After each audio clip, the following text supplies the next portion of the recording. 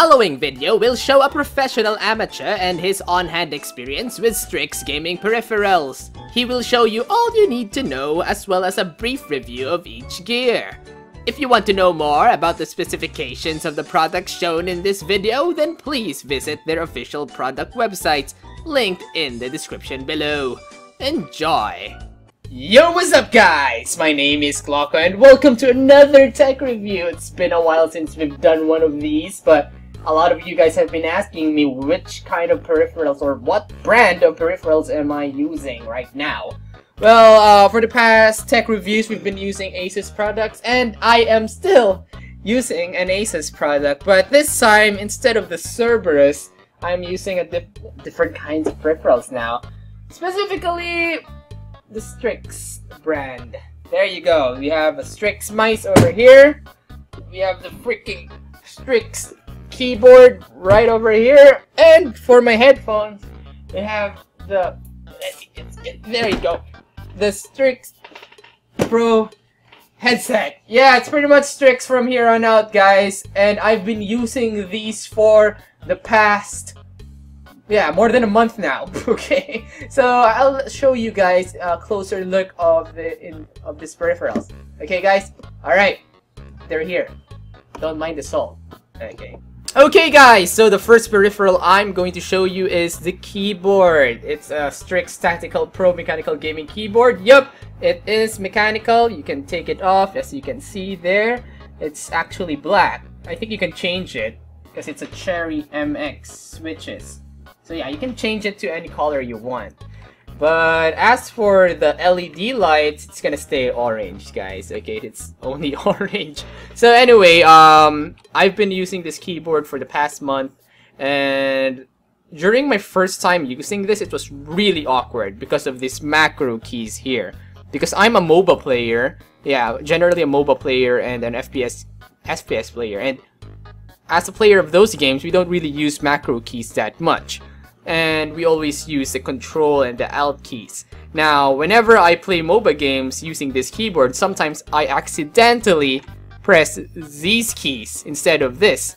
So it's kind of confusing at first, so I had to move the keyboard way over here just to reorient myself. But if you're an RPG player, like if you play World of Warcraft and all that stuff that requires a lot of skill sets and stuff, then these macro keys will serve as an advantage for you guys, okay? So, but you'll get used to it if you're not a RPG player, okay?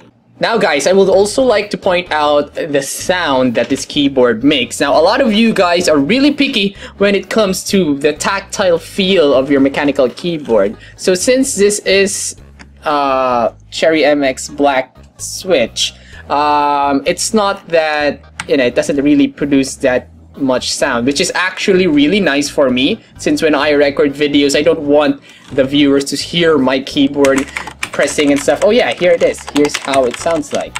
So when you're typing normally, this is how it sounds like. Kinda just a bit louder than a membrane keyboard, so that's nice. But if you're more of a person who really likes to, you know, express your rage or your feelings when playing a game, and you want to really hear each press of the button you make, you can just switch it to maybe a red one or a blue one, whatever you prefer. Okay, so that's good. It's switchable.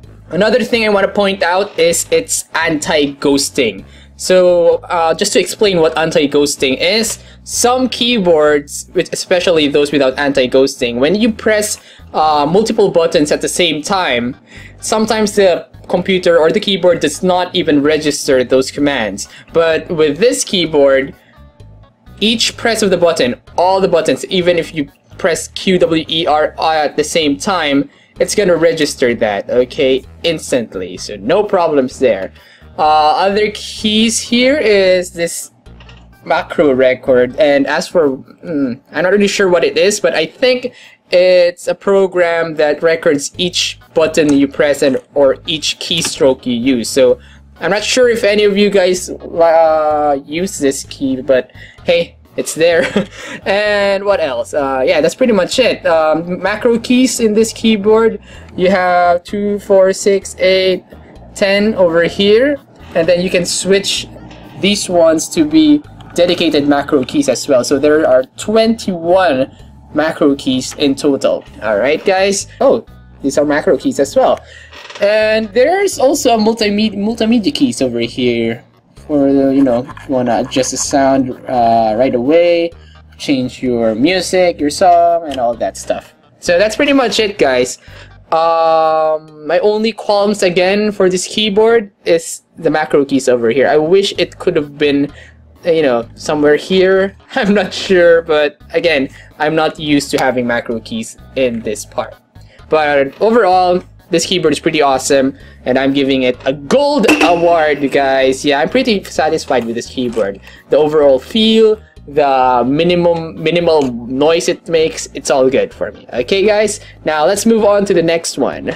Okay, next up is the mouse. This is the Strix CLAW Dark Edition. So if you want to know more about this mouse, head on to the link below for the product page. Okay, guys, so anyway, just my personal experience with this mouse. I got it at the same time with this keyboard. It's the perfect pair, probably, but personally, I don't like this mouse. Just for one reason, the sensitivity. Okay, but I'll show you that later. Now, the lights over here indicates the DPI, the current DPI mode, which can be switched by pressing these buttons. If you want to improve it, press the upper one. If you want to put it down, yeah, you can even set it to 0. So there you go, guys. This is not a button. Okay, mouse wheel is pretty responsive in my opinion, and you have 3 extra buttons here, which is really handy if you're a gamer. Especially if I play Overwatch, I usually put some of my skill sets and add other action buttons right over here. Okay, so it's pretty nifty. I think all gaming mouse has one of these. But anyway, moving on to the sensitivity of this mouse, I'm gonna show you. Okay, I'm gonna switch to my monitor screen. Alright, so you should be seeing my monitor screen and the mouse. So I'm gonna set the DPI to the default first, which is 0.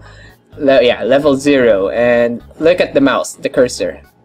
I'm just moving it really gently here, and that's all it can do. Now, if I switch it up to the next level, as you can see, it's much more wider now. Well, just a bit, but put it to level 2, it drastically changes, guys. Watch. Level 2, okay, level 2, that's level 2. Watch this, see? Drastic changes. I'm using the same keystrokes, but it's drastic. Now, level 3, it's really drastic, guys. See? I'm not moving this around too much. Okay, so yeah, that's pretty much it. So I still prefer the Cerberus mouse over this one because the Cerberus isn't really that sensitive. But for you guys who enjoy using a really sensitive mouse or a really high DPI, then maybe the Strix Dark Claw will be the perfect thing for you. By the way, I want to give you guys a size comparison. This is the Asus Cerberus mouse, and this is the Strix one. So obviously, the Strix mouse is bigger.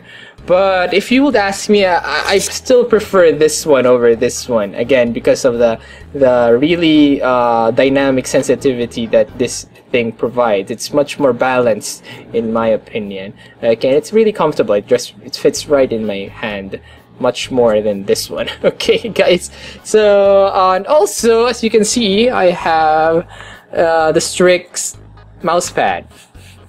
I don't really know what to say about it. It feels nice. Okay, it feels as good as any other quality mousepad that you probably have. It's really smooth. It's really comfy. My mouse glides in and out really well.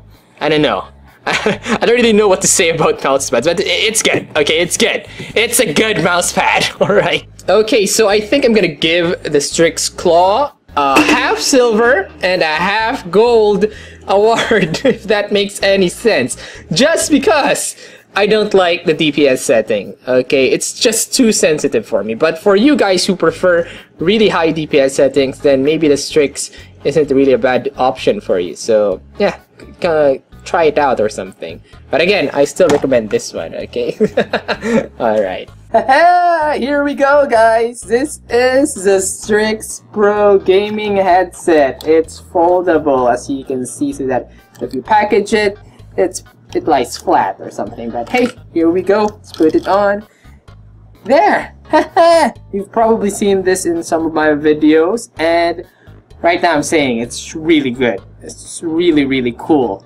So one thing I like about these headphones is that it's really comfy, but it was really awkward the first time just because it was so big. I'm not used to wearing really big headphones. It's like it covers not just my ear, but almost 1/4 of the side of my head.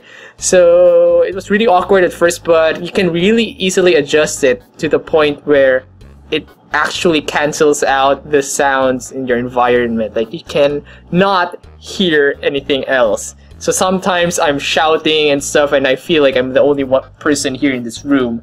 And then some of my roommates will shout at me, and I can't really hear them. So that's how awesome the noise cancellation is with this leather padded, you know, how do you call this? Like, full ear or over ear kind of headphone. I'm not sure how you call it, but hey, you get what I mean. Another thing that's cool about this headphones is it has a control box right here. What the control box does actually is pretty cool as well. It has a noise cancellation feature, that slot that you're seeing right there. So it's a built-in microphone exclusively to cancel out the noise, the environmental noise, especially the keyboard sounds and stuff. So yeah, that's pretty much it. You can even switch on and switch off the microphone, which we will try out now. But where is the microphone? Guys, there's a bit of a problem. It's a big problem. I seem to have lost the microphone that's supposed to be attached here. God. Oh god, it's supposed to be this microphone. You can see it right over there. It's a detachable microphone. Oh man! This microphone was supposed to be attached to this slot right over here. There you go. I don't know. I'm sorry, Asus. I kind of lost it. Okay, I'll look for it later on. But I did get the chance to try out the microphone. Sorry, I can't, you know, actually give you a sample of the audio that it produces. Maybe you can check out another reviewer for that. But my own opinion for it is, it's probably not the best microphone when you're doing a vlog or if you're doing a commentary video, but for gaming, when you're communicating with your team and all that stuff, it's really responsive and it's clear enough for everyone who's listening to your voice. So it's pretty good. So for gaming purposes, I would recommend it. But for commentary, I think you can go for something much better. Go for a condenser microphone or something, okay guys? So anyway guys, just to show you the control box again, here it is. You can turn on or turn off the microphone if we had it, and control the volume with this knob right here. And also the jack, put it in there. You can put it in your PC.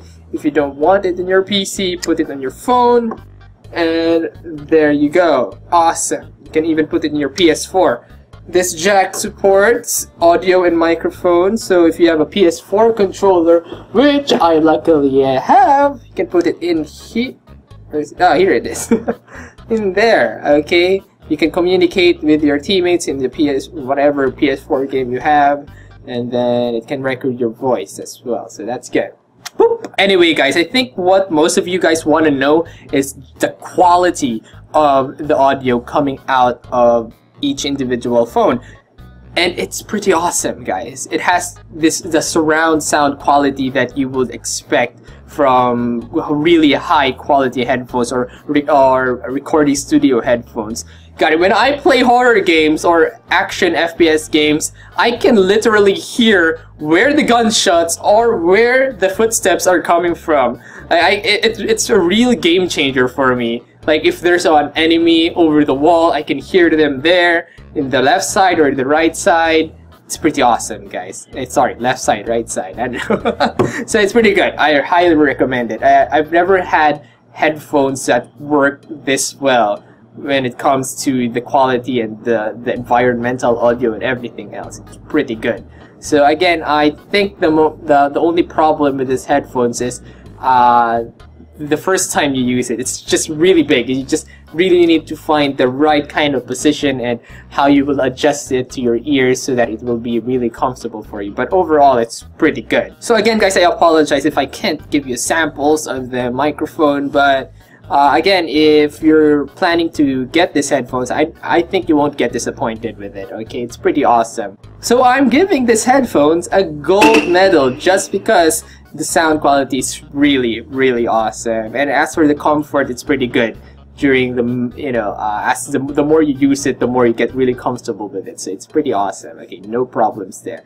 Alright, so that's it, guys. That was all you need to know about these peripherals. So if you guys want to know the price or the all the other details or specifications of these products, go to the link below. Okay, guys? So thank you very much. I hope you guys enjoyed and look forward for my other videos. Goodbye.